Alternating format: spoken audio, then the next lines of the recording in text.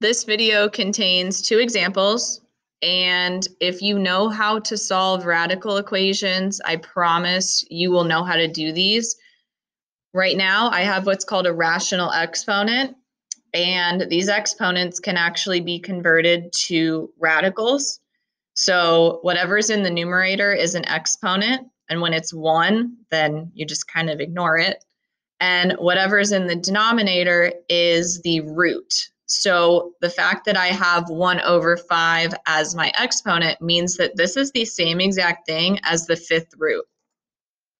So if you're more comfortable seeing this in radical form, you can definitely just rewrite it in radical form, or you can keep it as an exponent. You're going to do the exact same thing either way. So keeping it as an exponent, remember, when you want to get rid of a fraction, if you're solving an equation, you can multiply by the reciprocal. So we're kind of doing the same thing here if you think of it that way. So raising an exponent to another exponent, you end up multiplying them, which is why raising both sides to the fifth power ends up canceling out the 1/5, just like it would if you decided to write this as a fifth root.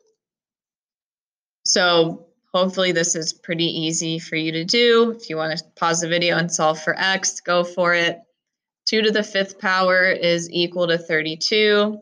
Solve for x, and you should get that x is equal. I wrote 1. It should be 11. Sorry.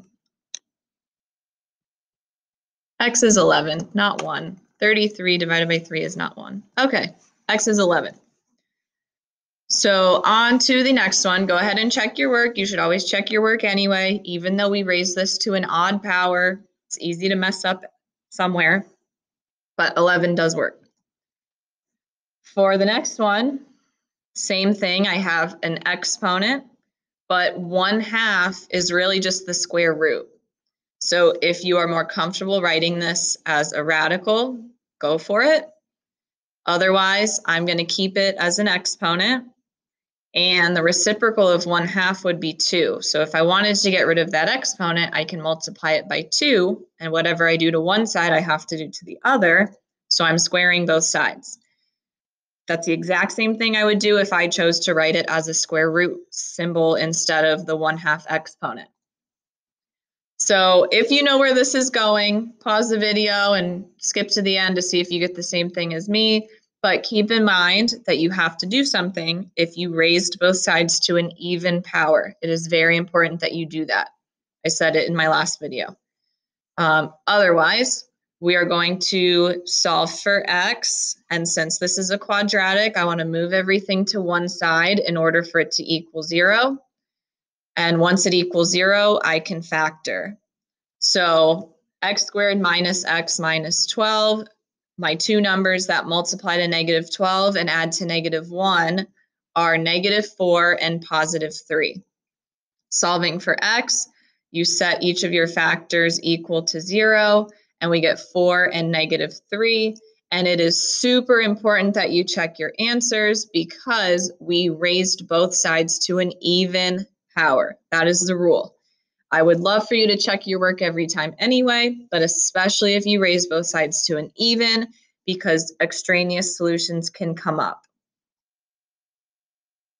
So what you're doing is you are replacing x with 4, and then you're going back and replacing x with -3 and seeing if they both work.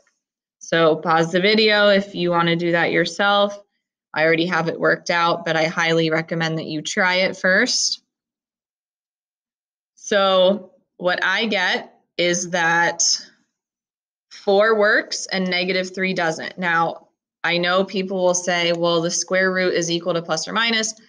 Think of it this way. If you put the square root of 9 in your calculator, is it going to tell you that it equals -3?